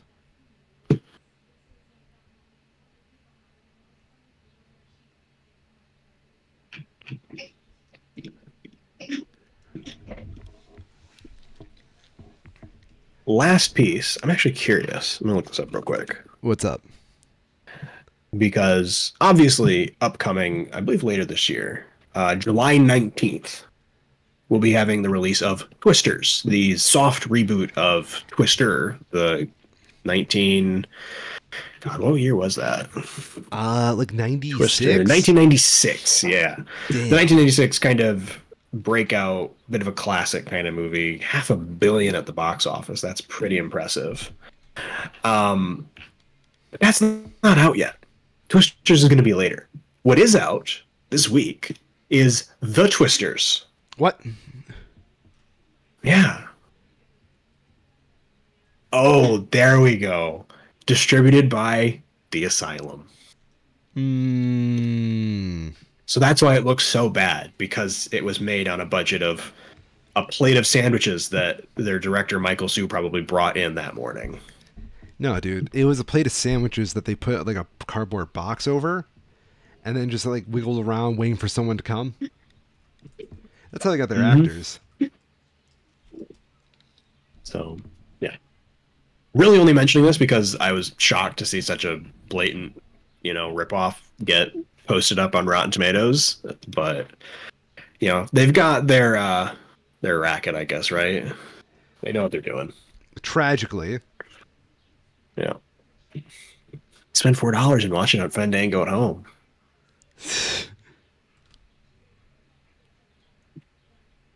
I joined it very funny. The Rotten Tomatoes thing has the view more pictures button, but it's literally just the same two pictures. It's not even like more than two pictures repeated. It's just two pictures. They've just added the view more photos button because.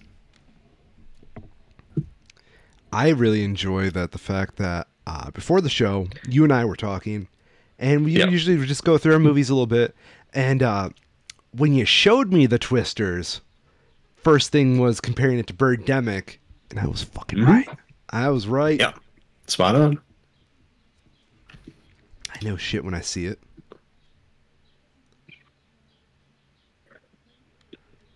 That's amazing. What's up? Their lead actress is just Tiffany. Tiffany, no last name. That's Oh not a good yeah. sign. No way this is the same person. That timing wise. Oh, played one of the kids. Apparently, breakout role 1990s. Or sorry, 1990s Jetsons the movie. Yeah, it was a Jetsons movie. Yeah. Apparently, she voiced Judy Jetson. There was a Jetsons movie. Yes, in 1990. I'm sorry. I'm just having a hard time getting that through my thick skull. Wild. It did not do well. You'll be shocked to learn.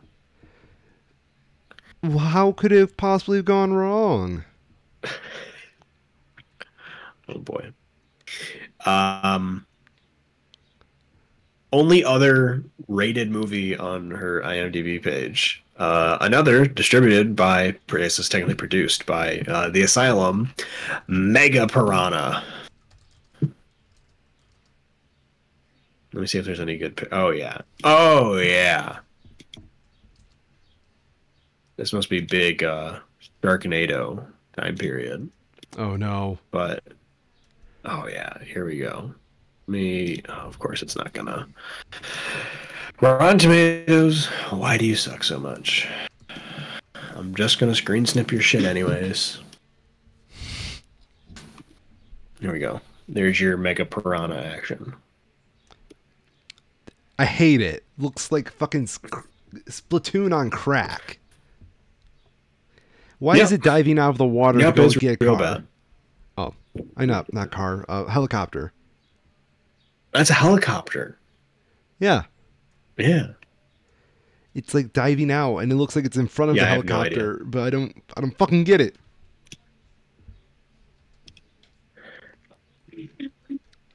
Wait, 1, 3, 4, 5, 6, 7, 8, 9, 10, 11, 12, 13, 14, 15, 16, 17, 18, 19, 20, 22, 23, 24. They've uploaded on their trailers part literally a third of the movie. 24 minutes out of the minute and 30 runtime. Just as clips. I love it. Great sign. Yeah. It's amazing. They have to practically give it away. Yeah, they do.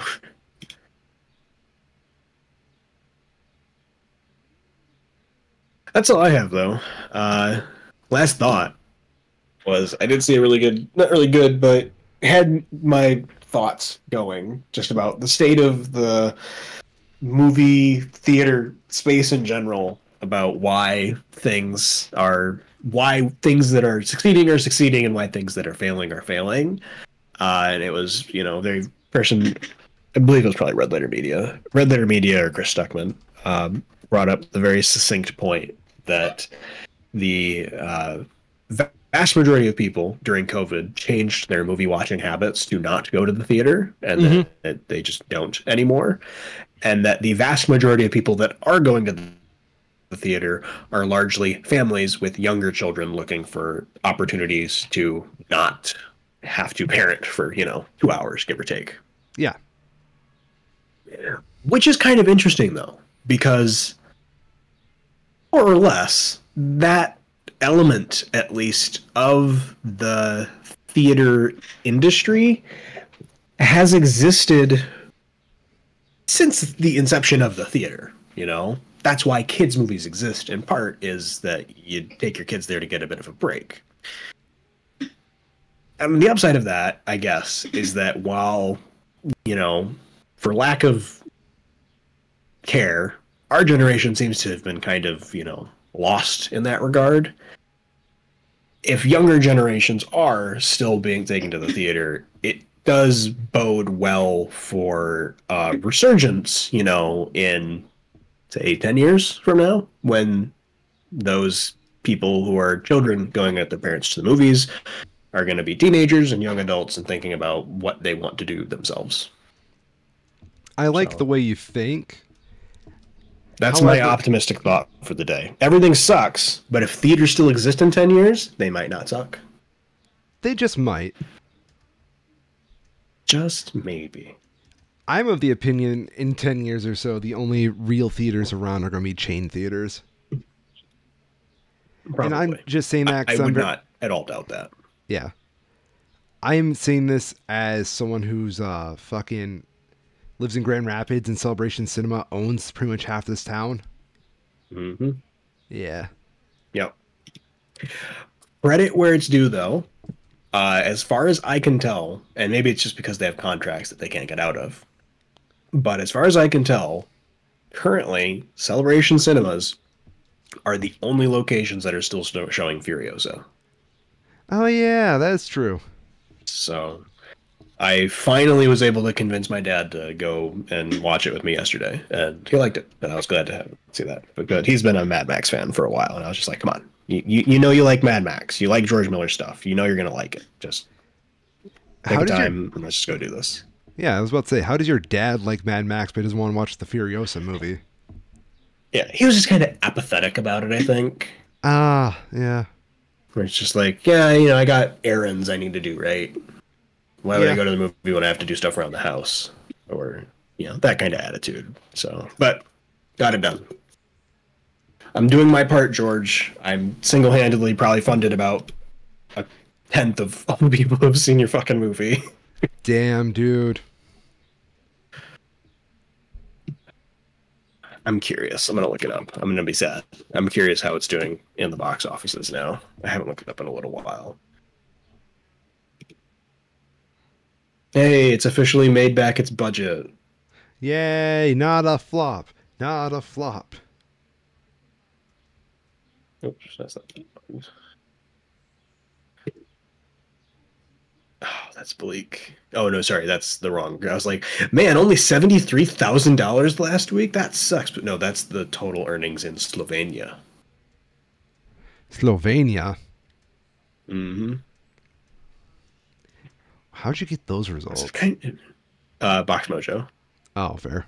They just have it. Yeah. Really surprisingly, yeah, he's obviously poor everywhere, but kind of weirdly poor international watching as well. Really? Yeah. It's obviously not being shown in like China, of course, so maybe that's just a part of it. But yeah. Oh no, there it is. China. Oh, that's weird numbers. It's just its own region. But those are too round of numbers for me to believe them. What'd you find? Apparently, it grossed exactly $7.8 million in China so far, out of an opening of $3.6 million exactly. It's too round. Yeah. Fascinatingly, I guess this makes sense. I was like, oh, these numbers are kind of high, but it's just like, no, it's set kind of in Australia, so of course Australians are going to be going out in large numbers to watch it. It's like their national pride. Yeah, but South Korea, 11.6 million. That's a decent showing. You know who I think could beat that? Who's that? The North Korean numbers. Come on, North Korea. Yeah. I don't see them in here. I wonder why. Damn.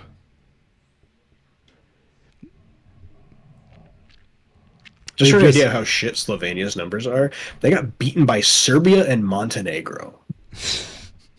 Like, what are you doing, Slovenia? That's like a weekend. Can we just make that like a thing? Like just making fucking all the not like I'm sorry. I'm trying have countries get pitted against each other based off their number contributions. Box office contributions. Yeah. Yeah. Could be fun.